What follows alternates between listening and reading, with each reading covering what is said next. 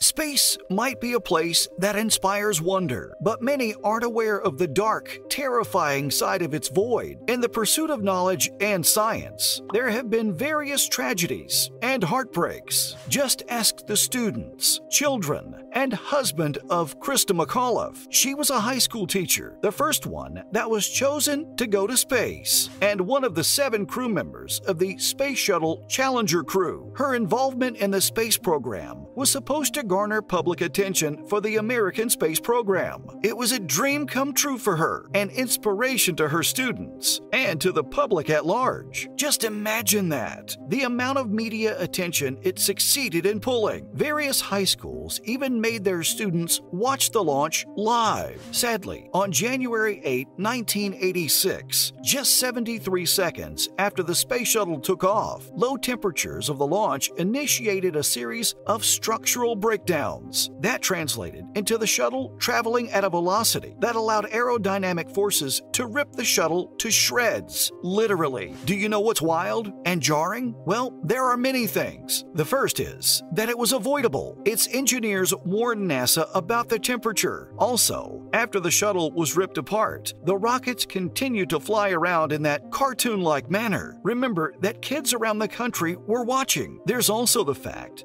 that the crew probably survived the disintegration of the shuttle. The impact of the crash, on the other hand, well, it's freaking terrifying to think about. But at least this one happened relatively within the Earth's atmosphere. There have been 19 spaceflight-related deaths, and only 3 of these went outside the Kármán line, the line that divides the Earth's atmosphere from space. This was the Soyuz 2 disaster, and it's as chilling as it is sad. Back in 1971, the space race was still in full swing, and the Soviet Union was trying to show the US who was boss. They temporarily did when they launched the world's first space station, Soyuz 1, and 3 months later, they sent 3 cosmonauts on the space shuttle, Soyuz 11, to do some research and all that stuff. Now we get to the eerie part. The rocket landed safely back on Earth, but when the hatch was open, they found all 3 cosmonauts dead. Nope, aliens actually didn't cause this. Rather, here's what went down. A faulty air vent opened on re-entry, and it caused the atmosphere within the shuttle to depressurize. None of the space dudes had their suits on, so they ran out of air and rested peacefully just minutes before the landing. The Soviets had their fair share of accidents during those times, and this isn't even the only spaceflight tragedy that dealt with a shuttle named Soyuz. Soyuz 1 was a story just as tragic as Soyuz 11. Vladimir Komarov was your typical Soviet guy, intelligent, sharp, and dedicated to his country. He was even friends with Yuri Gagarin, the first man to be in space. They worked for the Soviet space mission together. Little did they know, this was going to end one day in tragedy. Check this out. It all started with a celebration, the 50th anniversary of the Communist Revolution. The Soyuz 1 flight was supposed to be launched as a way to commemorate the day's event. When the space shuttle was inspected, Yuri and the other engineers found about 203 structural defects. Imagine that, 203 defects for something as delicate as a space mission. Leaders that cared about their men would have shut the place down immediately. Unfortunately, the then Soviet leader Leonid Brezhnev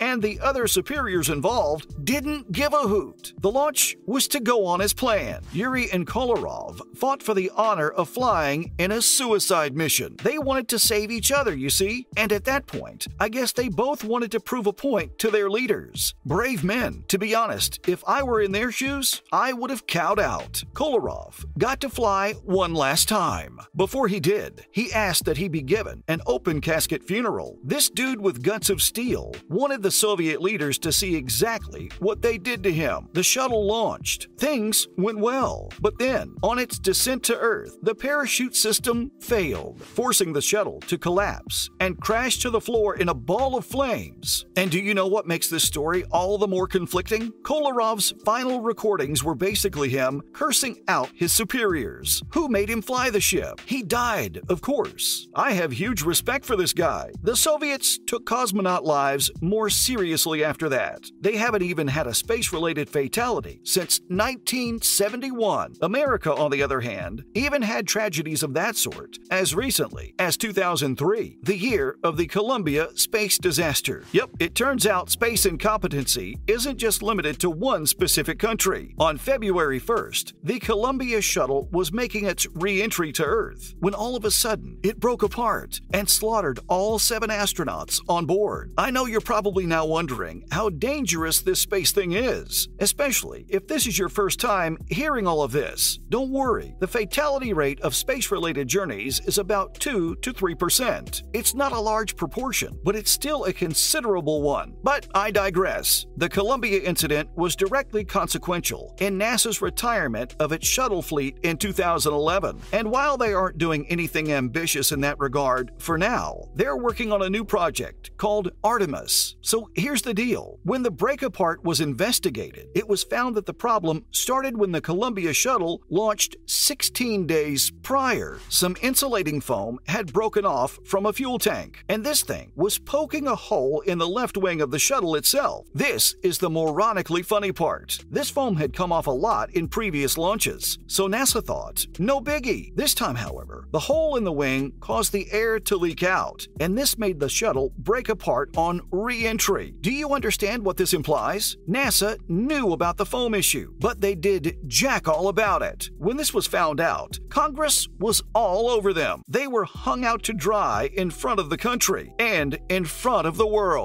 It received a ton of negative press, but nothing could bring back those brave astronauts that had died in the accident. It just goes to show those of you who want to be astronauts someday, you could do everything right, everything you were trained to do, and some idiot's mistake would still cause you to hurtle to your death at speeds close to Mach 1. Alright, don't mind me. I'm just being judgy, but you should recognize how dangerous this job is and act accordingly. Another such accident is the Apollo 1 debacle, which caused the Apollo space program to end as quickly as it started. At this point, you probably think the government shuffles tax dollars to NASA to fry human beings in those shuttles. Bear in mind that there are more success stories than failures like these. Safety flaws in the Apollo 1 design were pointed out and ignored, and this led to a fire in a simulated launch that engulfed the cabin, and it killed all 3 astronauts on board. In another case, a stray spark fire burned all the oxygen on board and subsequently suffocated all 3 astronauts. They would have gotten out in time, but the design of the door made it too slow to open. It's sad, but space programs learn from their mistakes. Shuttles being designed are now safer and easier to handle. Those who want to become astronauts can now do so without fear. And don't worry, so far there have been no astronauts lost in the void of space. This concludes our video on the saddest, tragic space-related accidents. We hope that the events in this video never repeat themselves.